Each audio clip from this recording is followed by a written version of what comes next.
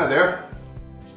I'm working on a project right now, a vase, and it's deep. I need to sand the bottom of it, and it's too small for my hand to go in there safely. So I've got this little sanding disc that I got from Vince's Wooden Wonders at the Portland Symposium. Problem is, it's not deep enough, and I didn't have an extension for it. So I decided to make one. Now I know what you're thinking. Why didn't I just go to the hardware store or tool store and buy one? You can get them for about $10. Well, it's because I like doing things like this. So I did it. Now I used a piece of 1/2-inch threaded rod because I had it on hand. And if I ever need to use this in a hand drill and support it, I turned this wooden sleeve so that I can comfortably do that. I drilled and tapped it for a couple of set screws. I can tighten those up. I can put this into the Jacob's chuck on my lathe, and I'm ready to go to work with it. So, if you're the kind who likes to just make things instead of going out and buy them all the time, stick around. I'll show you how I did this. It's not difficult, just need a few tools and a little patience. Hope you'll stick around. I started with a 3/32 inch bit. Then I went up in increments until I got to the 1/4 inch bit that I need for the shaft of the sanding unit.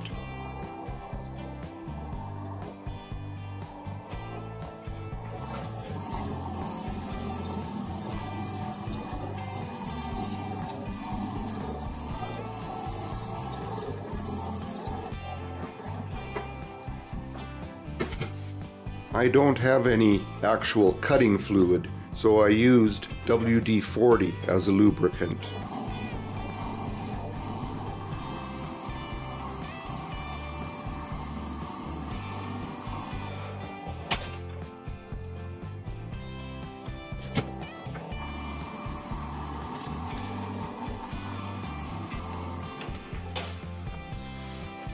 And the shaft fits just fine.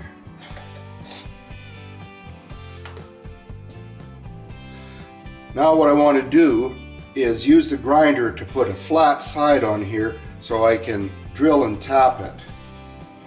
I know someone out there is going to think you should be wearing gloves, but the reason I'm not wearing gloves is so that I can tell if this is getting too warm and I can dunk it in this bucket of cold water. I don't want to overheat the metal.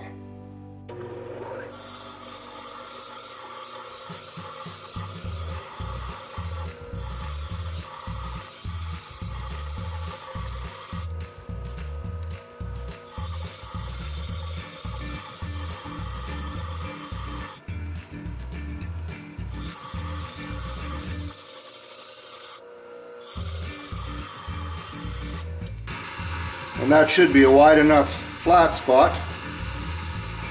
Now I will just drill and tap it.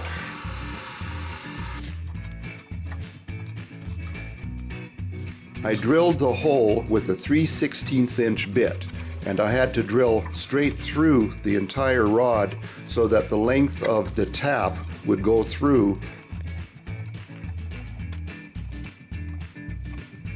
The set screws work just fine, although I did have to make a trip to Red Deer Bolt to pick up some shorter set screws.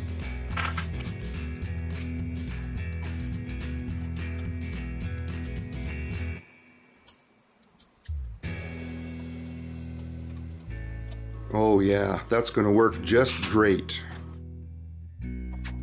Because this extension is made with a threaded rod, I wanted to make a wooden sleeve so that supporting it with my hand would be comfortable. I'm drilling a hole with a 1/2 inch brad point bit.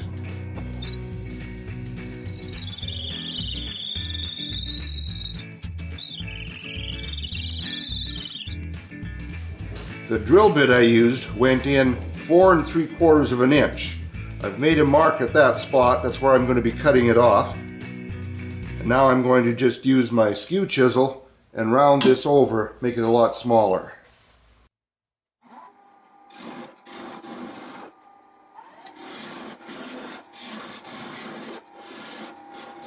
I'm going to use a planing cut with my skew chisel.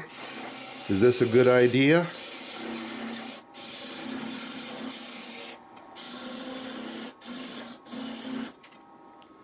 maybe not. Got a little too aggressive there. Luckily, there's enough thickness there that I can come back in with my spindle roughing gouge and finish this off.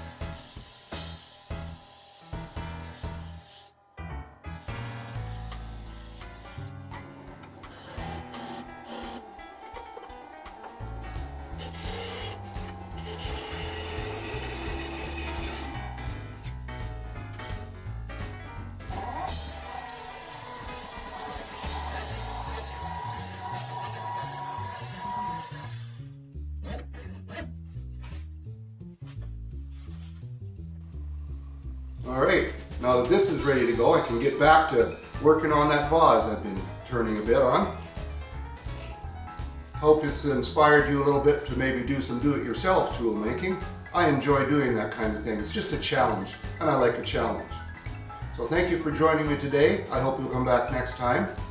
In the meantime, have a great day in your shop. Be safe. Don't forget to subscribe, and take care of yourself. Bye-bye now.